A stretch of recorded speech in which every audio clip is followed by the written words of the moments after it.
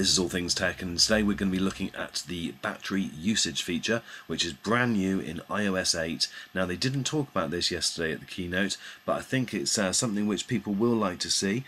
I'm hoping that over time, as we look at it, we'll be able to really track whether there's different apps that take up a disproportionate amount of battery use than others. So anyway guys, head over to settings and then go to general, and then in usage you'll be able to see right at the very top there is battery usage. Now, I've not had a full charge since I've gone into this, so I won't be able to see what the top two features are, but as you can see there's a breakdown underneath of all the different usage from the different apps that I've gone into.